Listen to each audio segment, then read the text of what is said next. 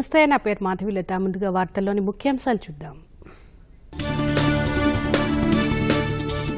తొలిదశ పంచాయతీ ఎన్నికల్లో టీఆర్ఎస్ బలపర్చిన అభ్యర్థుల గెలుపుబాట.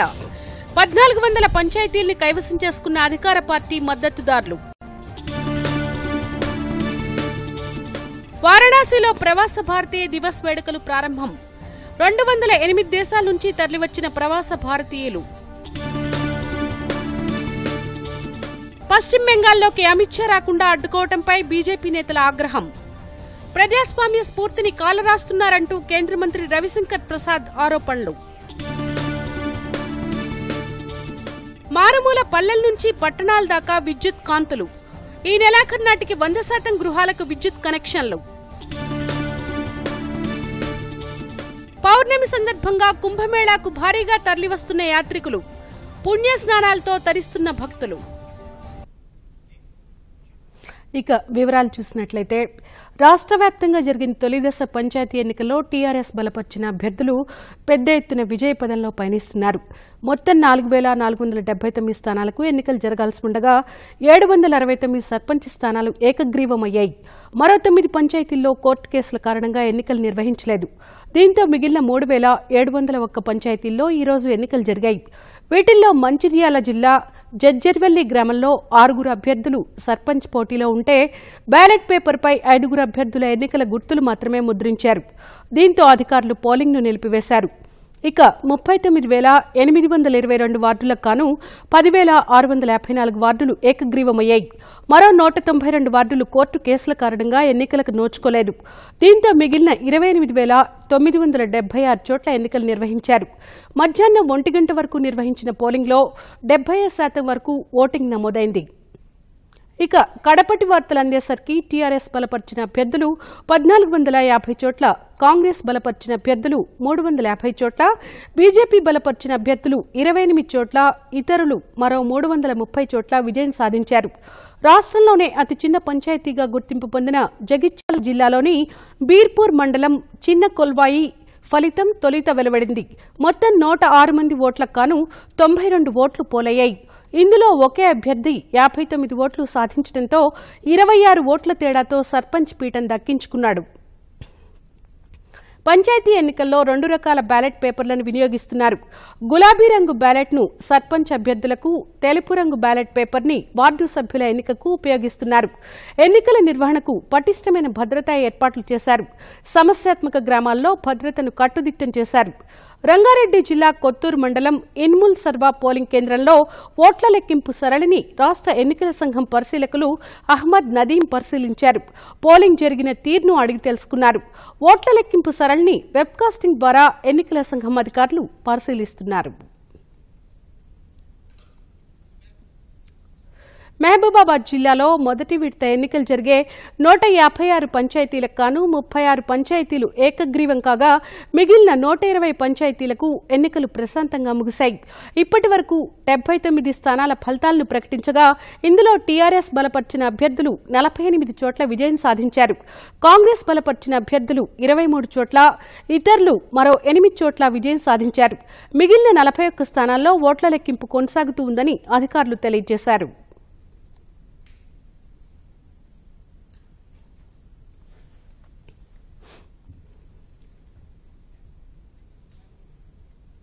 గజ్వేల్ నియోజకవర్గంలోని ఎర్రవల్లి వ్యవసాయ క్షేత్రంలో ముఖ్యమంత్రి కేసీఆర్ శ్రీ సహస్ర మహాచండీ యాగం జరుగుతోంది.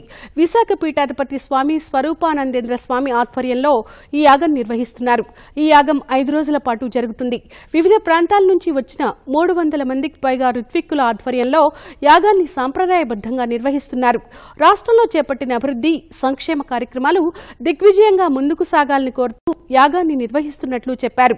ప్రజలు క్షేమంగా ఉండాలని, సమృద్ధిగా వర్షాలు కురవాలని, వ్యవసాయ రంగం సుభిక్షంగా ఉండాలని కోరుతూ యాగం చేస్తున్నారు. ప్రవాసీ భారతీ దివస్ వేడుకలు వారణాసిలో ప్రారంభమయ్యాయి. కేంద్ర మంత్రులు సుష్మా స్వరాజ్, రాజ్వర్ధన్ సింగ్ రాఠోర్, ఉత్తరప్రదేశ్ ముఖ్యమంత్రి యోగి ఆదిత్యనాథ్లు ఈ ఉత్సవాలను ప్రారంభించారు. ప్రవాసీ భారతీ దివస్ వేడుకలు ఈ నెల 23 వరకు జరుగుతాయి. నవభారత్ నిర్మాణంలో ప్రవాస భారతీయుల కృషి, భవిష్యత్తులో వారి పాత్ర, భాగస్వామ్యాన్ని తెలియపరిచే విధంగా ఏటా ప్రవాసీ భారతీయుల దినోత్సవాలను నిర్వహిస్తున్నారు. ఈ ఏడాది జరుగుతున్న ఉత్సవాల్లో సుమారు 6,000 మంది ప్రవాస భారతీయులు పాల్గొంటారని అంచనా.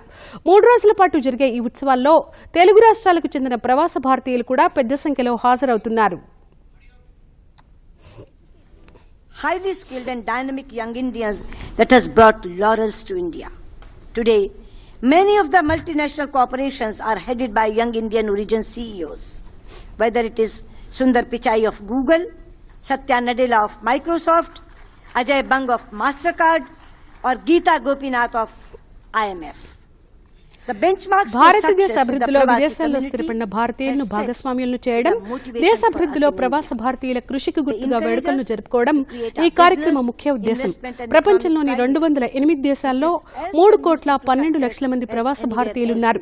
ఉత్సవాల్లో భాగంగా రేపు జరిగే వేడుకల్లో మారిషస్ ప్రధాని ప్రవీంద్ర కుమార్ జగన్నాథ్ తో కలిసి ప్రధానమంత్రి నరేంద్ర మోదీ పాల్గొంటారు. 23లో జరిగే ముగింపు ఉత్సవాల్లో రాష్ట్రపతి రామ్నాథ్ కోవింద్ పాల్గొంటారు. आपने कदम उठाया होगा या आपके पूर्वजों ने कदम उठाया होगा, उसमें बहुत ताकत है. उसमें एक स्वार्थ की ताकत है, स्वाभिमान की ताकत है, कुछ बदलने की ताकत. आपने अपनी पहचान वहां पे बनाई, एक आइडेंटिटी आपने अपनी वहां क्रिएट. భారతీయులు ఎక్కడున్నా వారు తమ గుర్తింపును కాపాడుకోవాలని, అదే మన బలమని అన్నారు. మన పూర్వీకులు మన దేశం నుంచి విదేశాలకు తరలి వెళ్లి అక్కడ స్థిరపడ్డారని కేంద్ర మంత్రులు అన్నారు. కోల్కతాలో ప్రజాస్వామ్య ర్యాలీ నిర్వహించి 48 గంటలు కూడా కాకముందే పశ్చిమ బెంగాల్ ముఖ్యమంత్రి మమతా బెనర్జీ తన నైజాన్ని బయటపెట్టుకున్నారంటూ కేంద్ర న్యాయశాఖ మంత్రి రవిశంకర్ ప్రసాద్ ఆరోపించారు. బీజేపీ జాతీయ అధ్యక్షుడు హెలికాప్టర్ ల్యాండ్ కాకుండా అధికార బలంతో అడ్డుకున్నారంటూ ఆయన విమర్శించారు. మమతా బెనర్జీ చెప్పే మాటలకు చేసే పనులకు పొంతన ఉండదంటూ ఆగ్రహం వ్యక్తం చేశారు. గతంలో ఇదే హెలిప్యాడ్తో మమతా బెనర్జీతో పాటు ఎంతో మంది హెలికాప్టర్లు ల్యాండ్ అయ్యాయని, ఉద్దేశపూర్వకంగానే అమిత్ షా రాకుండా అడ్డుకున్నారంటూ రవిశంకర్ ప్రసాద్ ఆరోపించారు. उस हेलीपैड पर ममता जी का हेलीकॉप्टर उतरता है, कुछ उनके मंत्रियों का हेलीकॉप्टर उतरता है, मिथुन चक्रवर्ती जी का हेलीकॉप्टर उतरा है, ऐसी रिपोर्ट वहां से आई है. सबके हेलीकॉप्टर उतर सकते हैं, लेकिन अमित शाह जी का हेलीकॉप्टर नहीं उतर सकता. यही है ममता जी की तानाशाही, जो ब्रिगेड परेड ग्राउंड में लोकतंत्र को बचाने के लिए उन्होंने नेताओं को जुटाया था, और लोकतंत्र पर सबसे बड़ा प्रहार उनके अपने प्रदेश में होता है विपक्षियों के खिलाफ. आपने देखा होगा बीजेपी को अपनी रैली निकालने नहीं दी गई, फिर उनको कोर्ट जाना पड़ा. ఏపీ అభివృద్ధి కోసం ఎన్నో ప్రాజెక్టులను కేటాయించినట్లు కేంద్ర ఉపరితల రవాణా శాఖ మంత్రి నితిన్ గడ్కరీ తెలియజేశారు. ఏపీ పర్యటనలో ఉన్న ఆయన పలు ప్రాజెక్టులకు శంకుస్థాపన చేశారు. పోలవరంతో పాటు వివిధ ప్రాజెక్టుల నిర్మాణానికి నిధులు విడుదల చేసినట్లు ఆయన తెలిపారు. పశ్చిమ గోదావరి జిల్లా ఆకివీడ్లో నిర్వహించిన కార్యక్రమంలో పాల్గొన్న ఆయన దేశంలో ఏపీని నెంబర్ 1 స్థానంలో నిలిపేందుకు అవసరమైన నిధులు విడుదల చేస్తున్నట్లు ప్రకటించారు. రాజకీయ ప్రయోజనాలతో విమర్శలు చేస్తున్న వారు అసలు నిజాలు తెలుసుకోవాలంటూ గడ్కరీ సూచించారు.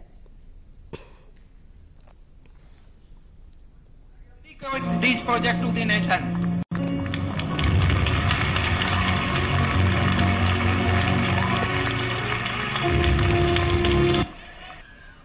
Today, it is a great opportunity for me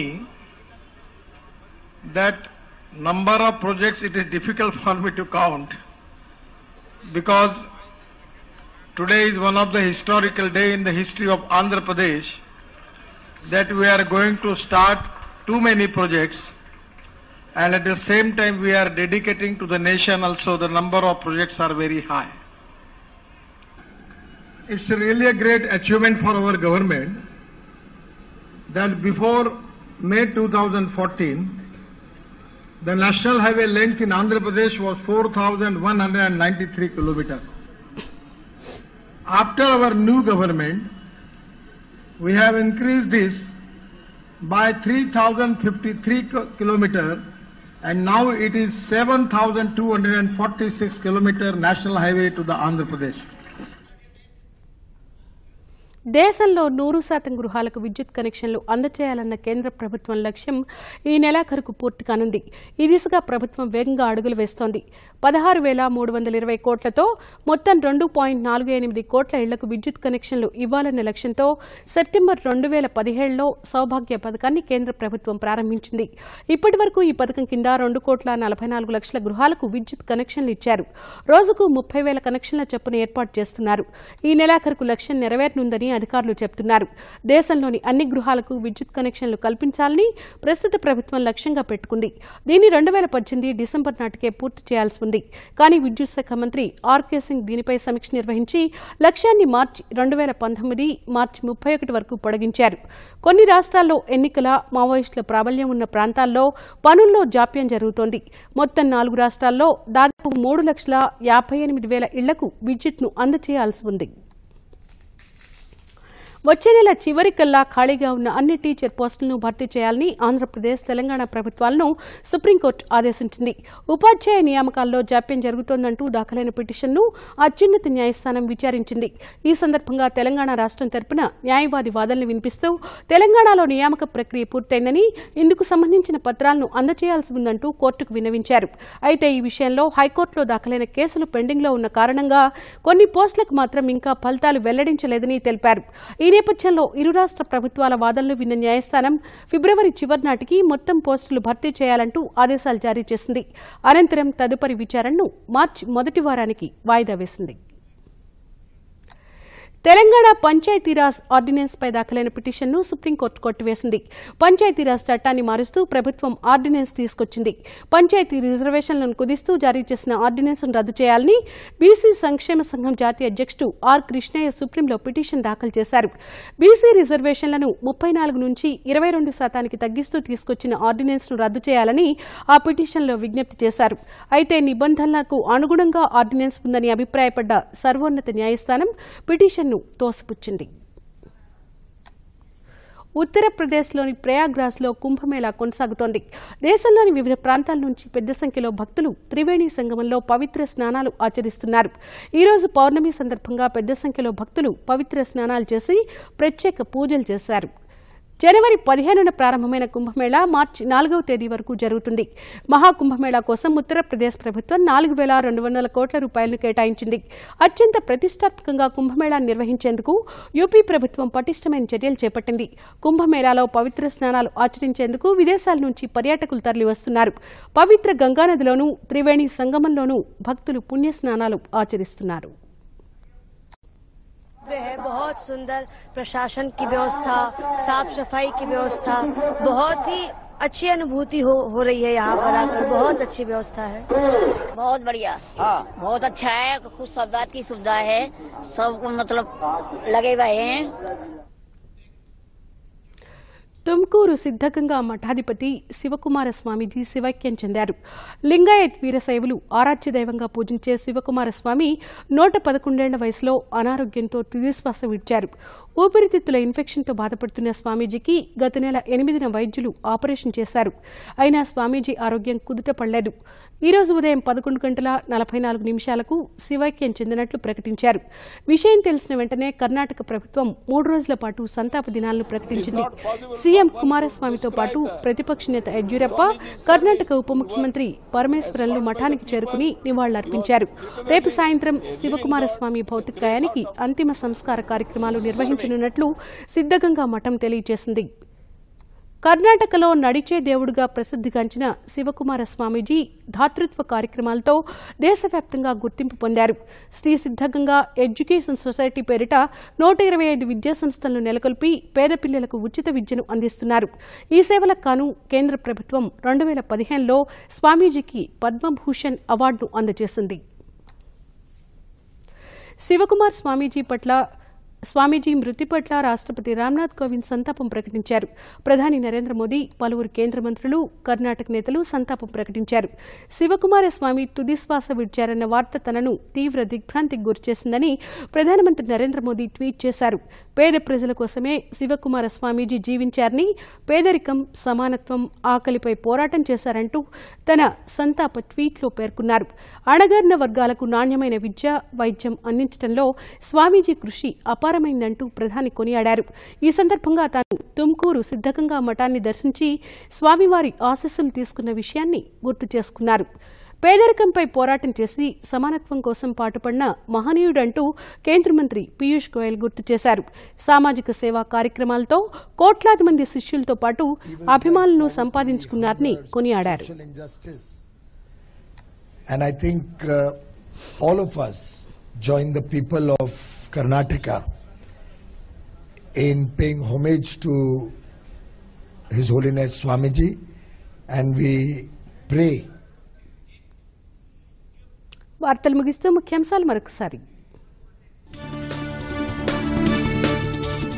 తొలిదశ panchayat ఎన్నికల్లో టీఆర్ఎస్ బలపర్చిన అభ్యర్థుల గెలుపుబాట. 1400 పంచాయతీల్ని కైవసం చేసుకున్న అధికార పార్టీ మద్దతుదారులు. వారణాసిలో ప్రవాస భారతీయ దివస్ వేడుకలు ప్రారంభం. 208 దేశాల నుంచి తరలివచ్చిన ప్రవాస భారతీయులు. పశ్చిమ బెంగాల్లోకి అమిత్ షా రాకుండా అడ్డుకోవడంపై బీజేపీ నేతల ఆగ్రహం. ప్రజాస్వామ్య స్ఫూర్తిని కాలరాస్తున్నారంటూ కేంద్ర మంత్రి రవిశంకర్ ప్రసాద్ ఆరోపణలు. మారుమూల పల్లెల నుంచి పట్టణాల దాకా విద్యుత్ కాంతులు. ఈ నెలాఖరు నాటికి 100% గృహాలకు విద్యుత్ కనెక్షన్లు. పౌర్ణమి సందర్భంగా కుంభమేళాకు భారీగా తరలివస్తున్న యాత్రికులు. పుణ్య స్నానాలతో తరిస్తున్న భక్తులు.